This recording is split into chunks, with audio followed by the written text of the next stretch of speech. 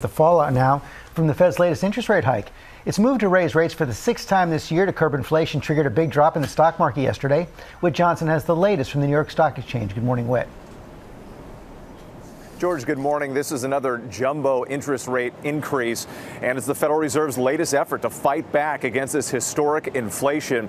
The fourth consecutive interest rate hike of this magnitude in a row, at 3/4 of a point. As you noted there, the sixth hikes so far this year at a target range of 3.75 to 4%. Rates now the highest they've been since 2008. And this will have a real life impact on things like credit card debt and mortgages, costing Americans more to borrow money. George. And what really got the attention of the financial markets was the signal from the Fed that these interest rate hikes are going to continue.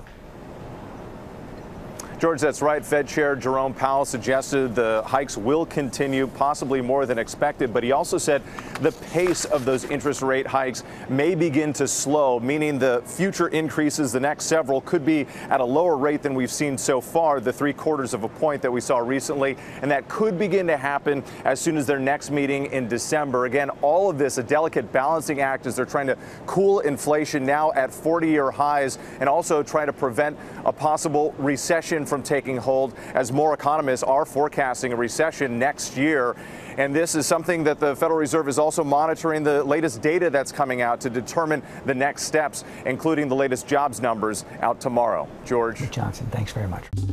Well, hey there, GMA fans. Robin Roberts here. Thanks for checking out our YouTube channel. Lots of great stuff here. So go on, click the subscribe button right over here to get more of awesome videos and content from GMA every day, anytime. We thank you for watching, and we'll see you in the morning on GMA.